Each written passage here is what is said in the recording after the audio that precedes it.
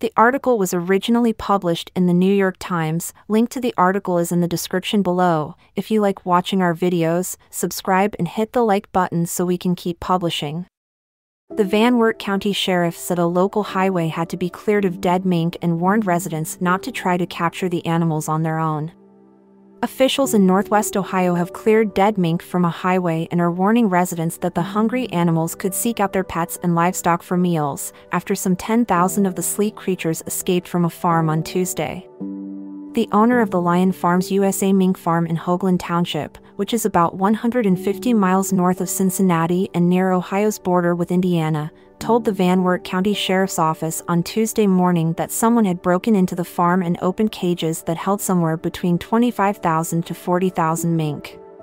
Sheriff Thomas Riggenbach of Wert County said that by Tuesday afternoon, farm employees had corralled most of the mink, but he advised residents that there were still about 10,000 mink unaccounted for. "I don't know that there is a significant threat to people, per se," Sheriff Riggenbach said in an interview on Wednesday, but he added that they could attack other small animals and livestock. "I don't want to encourage people to approach them and try to capture them on their own." Wert County is a flat, rural area with many farms. The mink farm can be seen from Highway US 127, which was littered with dead mink on Wednesday morning, the sheriff said.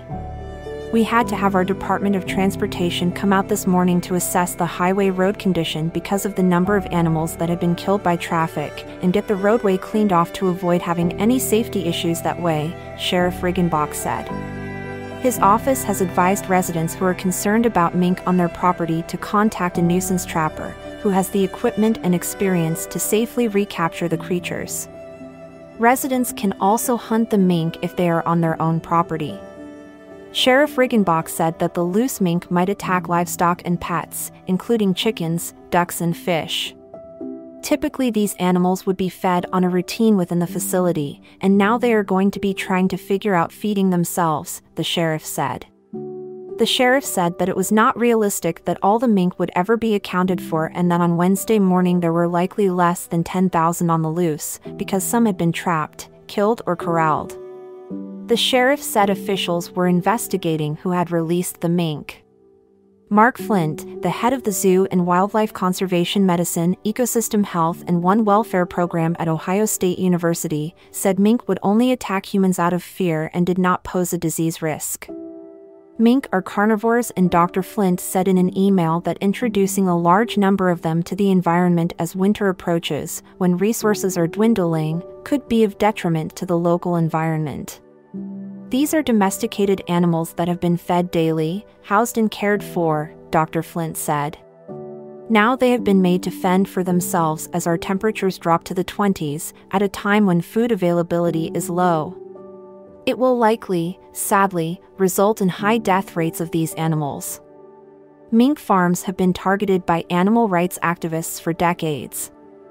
In the United States, mink farms sell most of their product abroad because the domestic market for the fur is so small. Luxury brands including Burberry, Chanel, and Ralph Lauren have banned fur.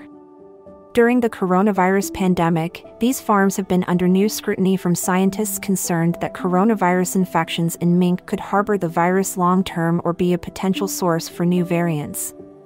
Congress is considering a ban on mink farming. In late 2020, Denmark ordered the culling of its entire mink population because of concerns that a mutated version of the coronavirus that had infected mink could make vaccines less effective in people. In July, Prime Minister Mette Frederiksen of Denmark apologized to the country's mink farmers after a report blamed top officials for mishandling the cull. In the United States, at least 4 people in Michigan were infected with a version of the coronavirus observed mostly in mink, the Centers for Disease Control and Prevention said in April. The manager of the mink farm in Wert County, Eddie Meyer, could not be reached for comment on Wednesday.